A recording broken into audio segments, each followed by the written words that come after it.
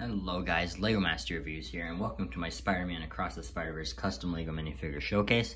I will be talking spoilers in this video, and I did make one spoiler custom, but I didn't put them here just because I didn't want to spoil it for people that haven't seen it yet in the thumbnail. But yeah, again, so if you haven't seen the movie, click off. Trust me, it's not worth being spoiled. There's so many crazy plot twists and cameos in this movie.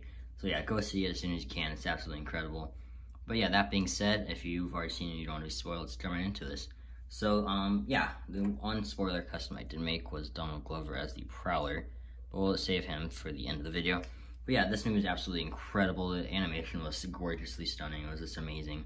And yeah, I did make a whole community post about my thoughts of the movie, so if you want to hear more in-depth thoughts, you can go check that out. But yeah, but just to round it up here, I just absolutely love this movie so much. I highly recommend it. Go check it out.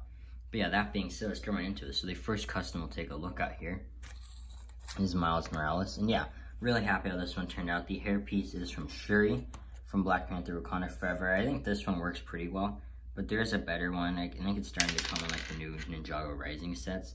It's kind of just like a shortened one with like shorter like hair on the top, and this one's just kind of a bit long on him, I think, but I still think it works for the most part. So yeah, if you do have that one, I recommend using that, but I think this one does get the point across. The head is from Lucas Sinclair from the Stranger Things set, and the torso is from Miles from the Morbius car chase set, but I did flip it around because I think the back printing on it works better for what his suit looked like in the movie.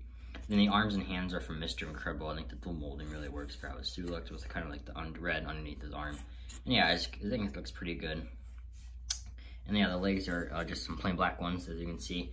It's hard to get like dual molded legs because I didn't really have boots. I didn't want to use dual molded stuff, and I couldn't really find legs. They had like kind of like detail on them to like fit, so I think this plain black ones work for the most part. And then I just put a mask in his hand. I'll show you what this custom looks like with the mask in his hand, as you can see. And yeah, as you can see, I think it looks great with the mask, and it looks even better than with the unmasked. But yeah, really like how this one turned out. And yeah, he's just super awesome in the movie. But yeah, I'm really happy again how this one turned out. I think the dual molded arms add a lot to him.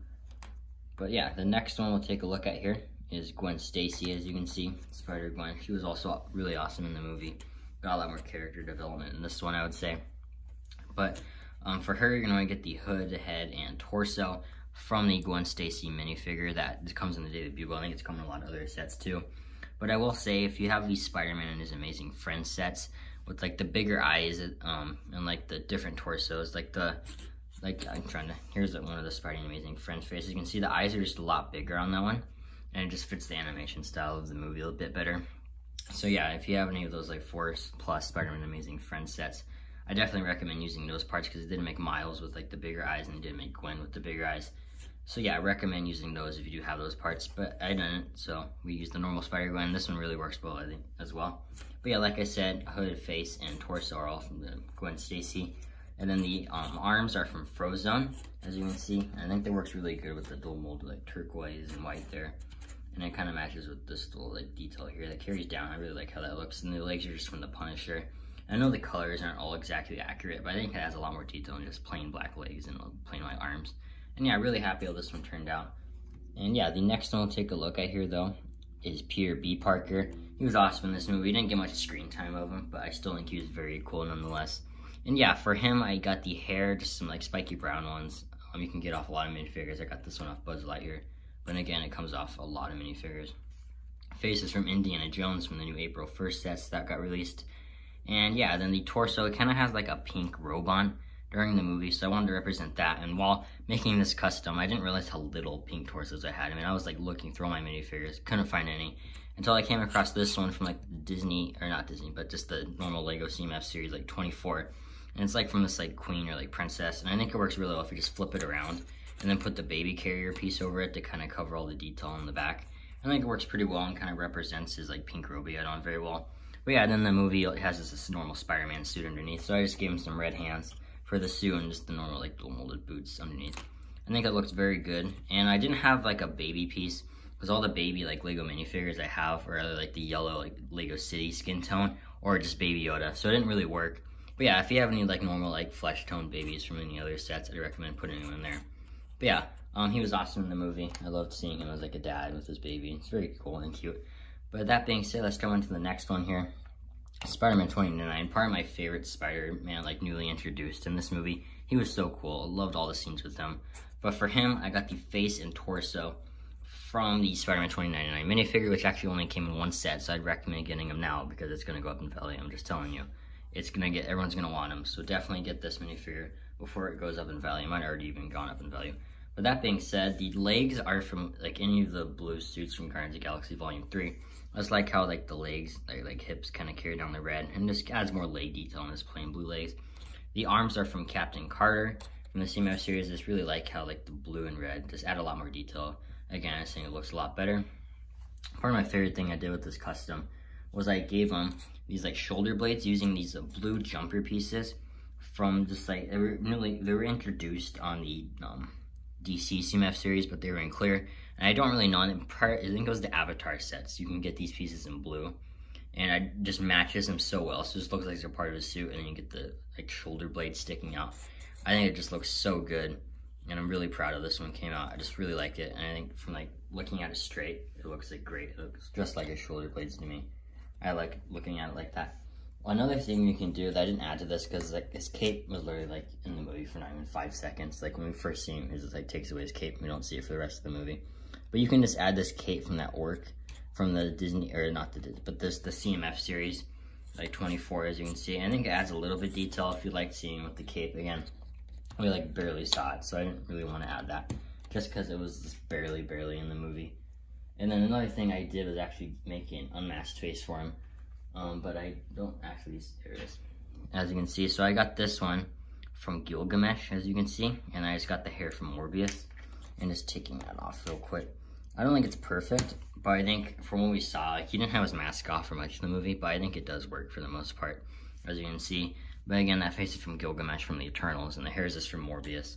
I think for the most part, from what we've seen, like, came on the mask, I think it works pretty well. But taking that off, I think it looks best with the mask on. I really like how this custom came out, and probably one of my favorites I did. The next minifigure we'll take a look at here is the Spot, a villain that I'm really surprised they did so well with, because when they announced that it was, like, going to be the Spot was the main villain. He's just kind of a goofy character in the beginning. He's kind of goofy. But what we see of him in the movie, he just becomes more and more of a threat to Miles, and I really like that. I also found it really funny that they made him the bagel guy, the guy that got hit by the bagel from the first one. That was just super funny. Kind of a nice callback, so I did like that. I thought that was funny. But yeah, for him, you're gonna get this plain white legs, and then the torso is just from the Snowman from, like, it was series 23. And yeah, it's from, like, the Snowman, like, mascot guy. And he just has, like, these 3, like, meant to be, like, pieces of coal, but I think it looks like the black spots he has all over his body. So I did that. I just gave him a plain white head, and then just gave him a white arm, put a black hand there, and a black arm, put a white hand there. And I think that looks pretty good, just because, like, he's, like, consuming more and more energy throughout the movie until it becomes, like, almost, like, inverted. Like, he has, like, white holes and, like, black skin. So I did really like that. I like adding the mixed match of them. Really like this custom, like how it turned out. Another thing you can do is get the face from Baymax if you want, like, the 2, like, just, like, black dots on his face, because the Baymax head from the Disney CMF 100 series really works. But I was going through them, and I kind of thought that this one looked better. So yeah, you can also do that. But yeah, just a plain white head will work, or any minifigure with, like, a face that has a white head, just flip it around, and yeah, you got that. But the next one, here we'll take a look at is Spider-Man India. A pretty cool variant of Spider-Man. He was pretty cool in the movie. But the hair is from Valkyrie. As you can see, you kind of just put that, like, not on the back, but it's over his shoulder. The face is from the Mighty Micro of Scarlet Spider. Speaking of Scarlet Spider, they did him dirty in this movie. He was funny in parts, but I just really wish we got a, like, cooler version of him. But he was still funny. I really liked him. And yeah, but again, the Mighty Micro's Scarlet Spider face. The torso from the Spidey and Amazing Friends Spider-Man. Just put some red arms on there, and then give him some, like, purple hands, just because if you look, he actually has, like, purple gloves on. So yeah, I wanted to do that. And I think it looks pretty good. It was really hard for me to find purple hands, but I got them off the Rescue Armor Pepper Potts from Avengers Endgame. But yeah, they come in other minifigures too, but that was where I found them. And the legs are just from Jay from the Ninjago sets. I think this one comes out really well. He's a pretty cool character in the movie. The next one we'll take a look at here is Spider-Punk. He was very awesome too. I really liked him in the movie. His animation was absolutely crazy. Like, he was just constantly changing color, and it was just so cool to, like, when he, like, first got introduced. Yeah, he was pretty cool in the movie. But the legs are from Zia Rodriguez from the Jurassic World Fallen Kingdom wave of sets. The torso is also from Zia Rodriguez, but from the Jurassic World Dominion sets. Then I put some blue arms on there and added some red hands. And then the face is from Spidey and His Amazing Friends, the normal Spider-Man minifigure. And then I gave him this mohawk. I would recommend using just the black normal mohawk that's come in a lot of minifigures, but I just couldn't find one. So I just used the one from Yondu, which is actually rare. It's funny. But yeah, if you have the normal mohawk, definitely use that. But I think this one works really well too, and it gets the point across. Another thing it didn't have was like an electric guitar thing, or like the piece they've made them. Like I have normal guitar Lego pieces, but I don't have an electric guitar Lego piece. So what I did was just give them this like black neck bracket, put a clip on there, and just kind of made this like mix match custom guitar. As you can see, kind of just like an antenna piece and like a little like clip, and just random pieces. As you can see, it doesn't look great, but I think it gets the point across that it kind of has it strapped to his back. And I really like how this one turned out. It's another one of my favorites. I think the legs work really well, and I'm pretty proud of this one turned out. The last one we will take a look at here is Donald Glover as the Prowler. It was kind of a really cool surprise cameo, and I was kind of just looking through my pieces and I thought this one worked really well. But yeah, the face and head are from Lando Calrissian from the Solo movie. And it's really funny because Donald Glover plays Lando Calrissian in that movie, so this face is really like modeled after him. So I thought it worked perfect. But then this little like neck thing here is actually a shoulder pauldron from this it came in the Monkey Kids set. It was like this kind of like bull guard. But yeah, he comes with like those little shoulder pauldrons. It's like the Boba Fett one recolored in like purple. But I think it really works for like the Prowler like neck cape. And then the other cape is from Bo Peep, which is like a random minifigure. But you can also get it off Mysterio. Mysterio's is a bit of a lighter purple. I think the dark purple one is only on Bo Peep, but I think it still looks really good. The torso and legs and arms are all from the like comic Hawkeye minifigure from a couple years back, and then I just put some black hands on there. Another thing you can do to custom, at the ending of the movie when like Miles is in the wrong universe and he meets himself and sees that you can just swap out this face for like a custom face that looks more like Miles, and just put a different hairpiece on there, and you have like the Prowler version of Miles. So yeah, this custom kind of works as too, but you can also do that with this one. But yeah, that is all my custom minifigures from this Spider-Man Across the Spider-Verse minifigure showcase. I mean, there are so many spider people in this movie. I could literally make 100. Like, I think they said like 240 spider people are in this movie, which is absolutely crazy to me. There's just so many. So yeah, I picked kind of the main like cast of them. I didn't want to make Scarlet Spider, but if you have the Scarlet Spider minifigure, you have it. I mean, the Scarlet Spider minifigure like was made in that one bridge battle set is absolutely perfect. So yeah, that's pretty much all you could really do to make that minifigure. It's just already perfect with the great arm printing and stuff.